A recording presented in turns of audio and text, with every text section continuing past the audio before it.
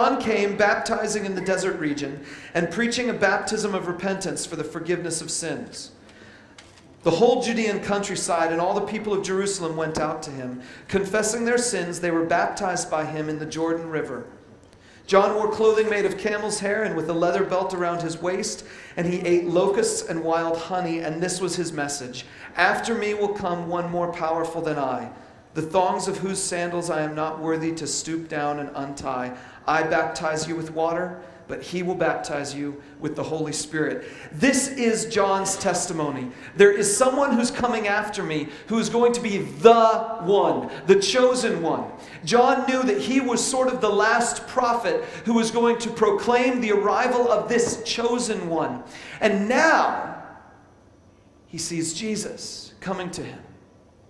And Jesus comes to him and steps into the water, and John says to Jesus, "You come to me to be baptized? I should be baptized by you. This doesn't make sense. This isn't the way it should work." And Jesus says, "No, you're going to baptize me," as if to say to John, you are the one who is going to inaugurate this amazing thing that is just about to happen. And he does. And when he comes out of the water, when Jesus comes out of the water, John sees a dove descending from heaven on Jesus. It's the Holy Spirit in the sort of visible form of a dove. And he hears this voice from heaven saying, "This is my Son." God himself, the Father in heaven, says about Jesus, "This is my Son." And John gets to witness it all. He gets to see it all. But not too long after this, he gets thrown in prison. See, in Mark chapter 6, we read Herod had given orders to have John arrested, and he had him bound and put in prison. He did this because of Herodias, his brother Philip's wife, whom he had married. For John had been saying to Herod, "It is not lawful for you to have your brother's wife." You see, John must have been going through an amazing mental transformation when he saw Jesus and knew that Jesus was the one, the Messiah, the chosen one, the anointed one, because throughout Israel's history, from the earliest pages of Israel's history to the latest pages of Israel's history, the chosen one of God had always been someone who provided political freedom every single time without fail. You go all the way back to Moses, and here are the people, and they're in Egypt.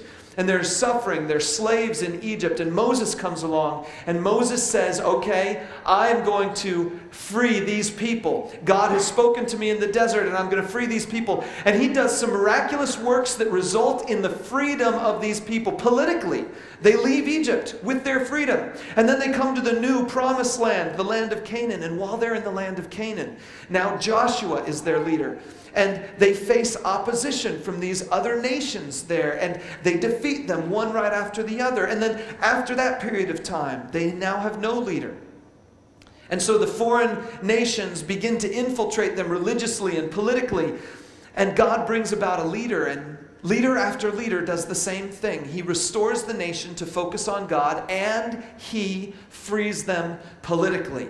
It happens that way throughout the Old Testament, even to the point of the kings, when God gives Saul the first kingship and basically tells him, "Free my people from the Philistines." He can't do it, but David does. And so through the time of Israel's history, you see repeatedly, one after the other, the chosen one of God is always bringing people back to God and freeing them politically. And now John, he has just seen Jesus, the chosen one, the one about whom the Father in heaven boomed his voice and said, "This is my chosen one." And so John, in utter fearlessness, looks Herod in the face and says, "You sinner, you may be the king for now, but it will not last. You have taken your brother's wife as your own. You are a sinner, and God will judge you. So there." And Herod says, "All right, let's just see who's got the power." And he puts John in jail. And now John has to face this disillusionment. I thought Jesus was the chosen one. And Jesus has now spent a year, maybe 2 years, going around, and he's teaching. And he's bringing people back to God, and he's doing miracles. But his cousin John, the greatest man who ever lived on the face of the earth, is now languishing in prison. And Jesus knows this, and he allows this.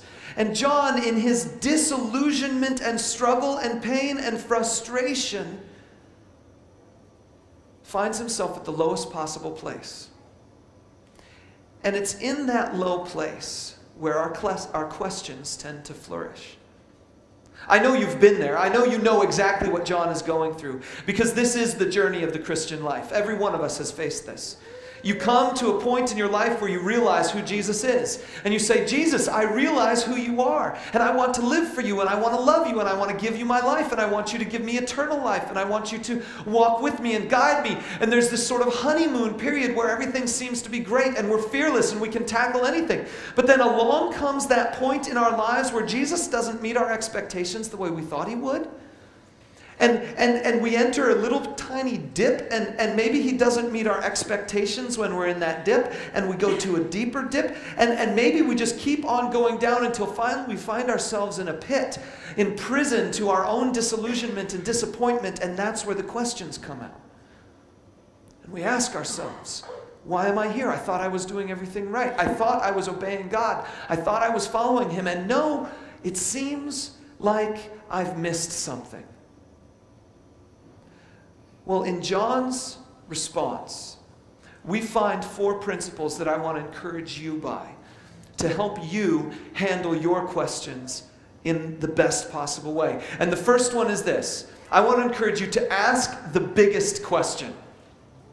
I want to encourage you to ask the biggest questions. Don't bother with all these little tiny questions that you could be asking. Questions like selfish questions. John could be asking Jesus, why are you letting me be in this prison?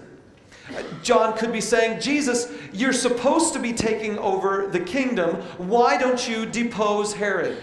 Jesus, why don't you oppose the Roman government directly to their face? Jesus, what are you doing with all these sinners when you could be spending time building an army to do the job that you're supposed to be doing as our king? He could have been asking any one of these kinds of questions that basically revolve around the fact that he should be free.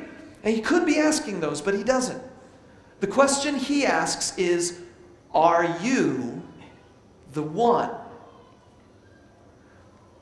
Let's see if I can unpack this a little bit. See, big questions are as much of a challenge to us as we are to them.